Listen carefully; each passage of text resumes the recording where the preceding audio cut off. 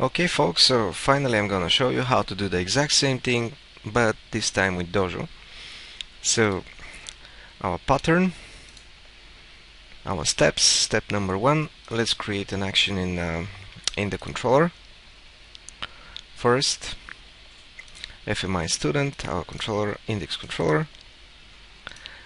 We have already one jQuery application, pure JavaScript application, and also 2 services which will supply us with HTML snippets and eventually with JSON. Okay, I'm going back here to the mind map, and the code is here in the Dojo branch. Just copy this and paste it here. Public function Dojo Ajax action. If you look at this, these 3 methods, actually, you'll see that they're absolutely the same.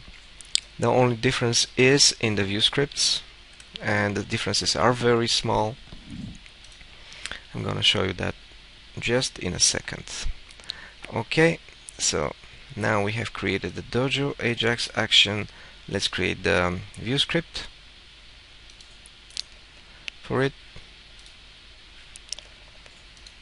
Let me collapse this branch, new, let's PHP file, and it should be phpcloud.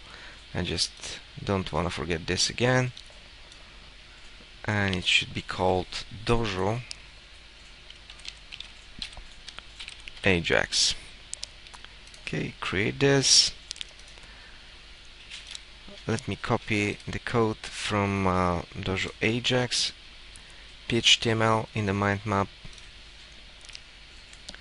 and I'm gonna explain it a little bit. This is standard creation of an action in Zen Framework 2. I just created an action in the controller. I'm creating now the view script for this action.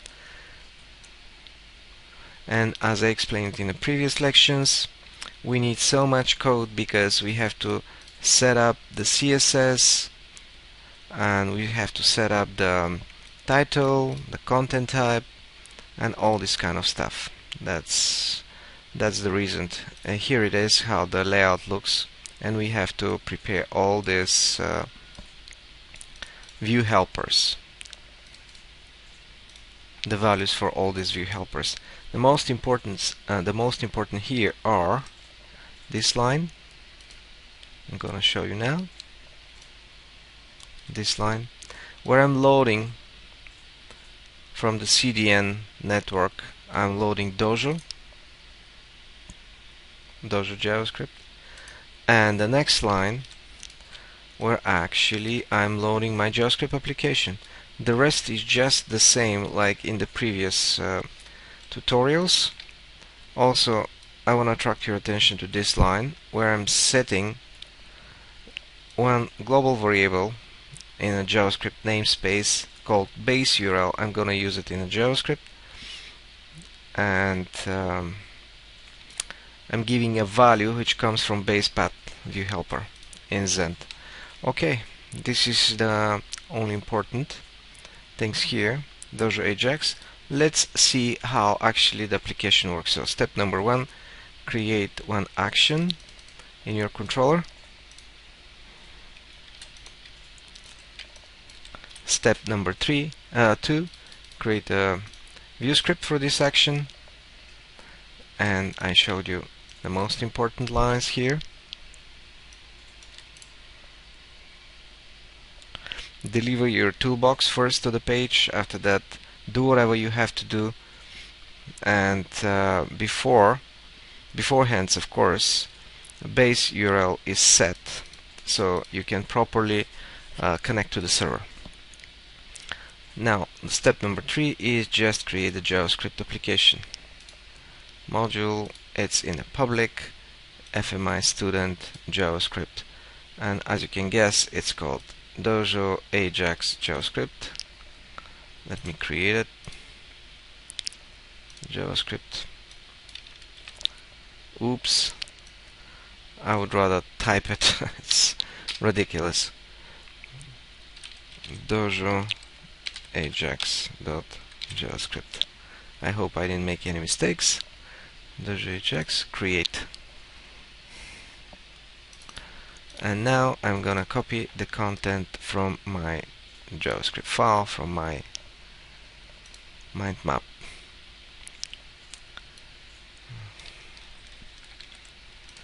Now I'm using AMD, asynchronous module definition. Actually, Dojo is using AMD, and I'm gonna try to explain a little bit.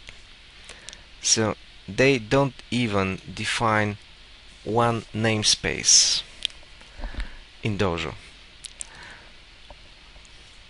Of course, I think that Dojo is reserved for temp, but look at here. Require Dojo Doom, Dojo On, Dojo Request XHR, Dojo Doom Ready.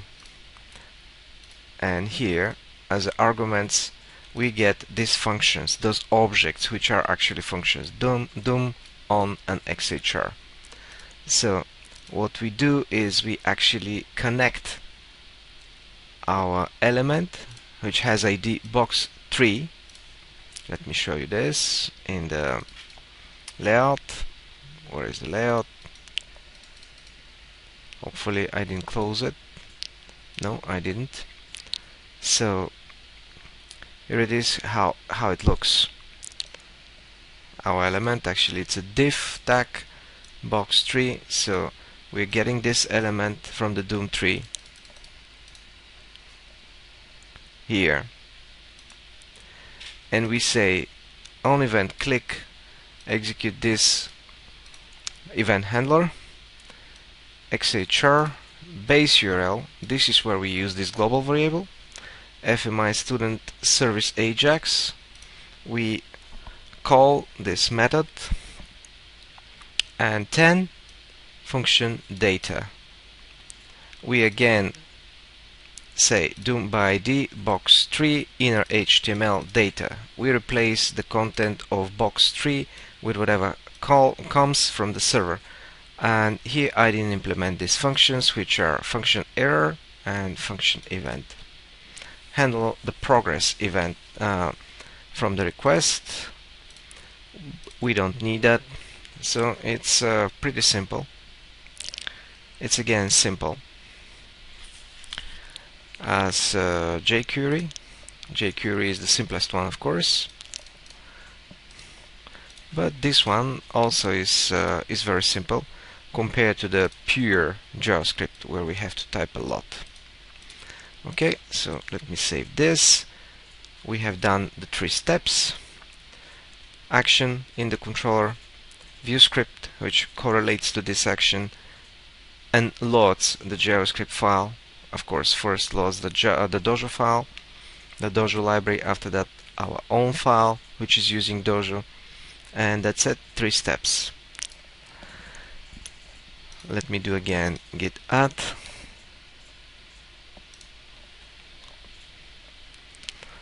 I'm gonna check after adding and moving to the staging area.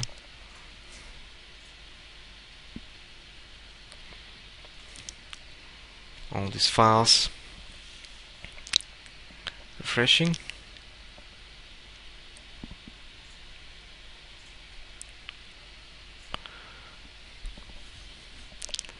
Okay.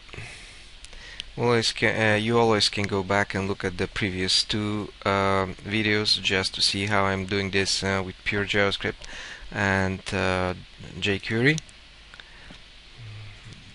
if you're in doubt. So status. Okay, let me look at now.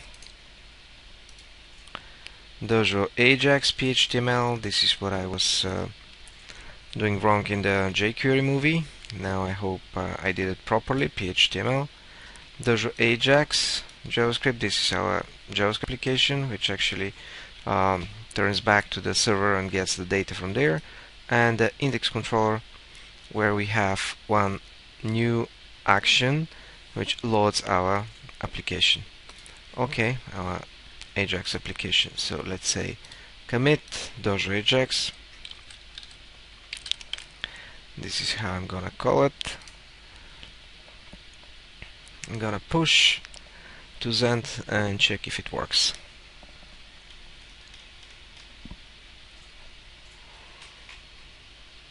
Okay, refreshing.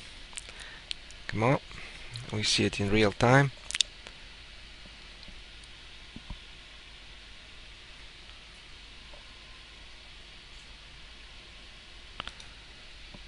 Let me make sure that I saved all the files. Okay, and now we have nothing to commit now.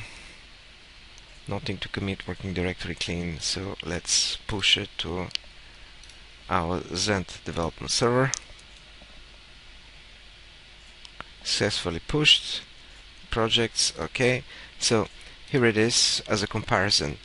Our JavaScript application, pure JavaScript application, our jQuery application, and the exact same thing now we have done, exact same thing we have done with Dojo, and the difference is only here.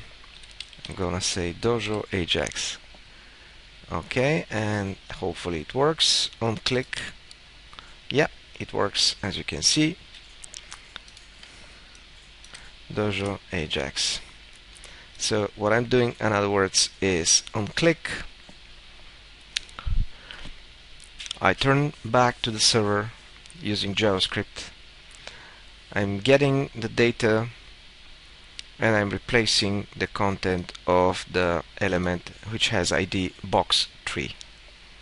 Okay, so let me refresh here. Again, let me show you that.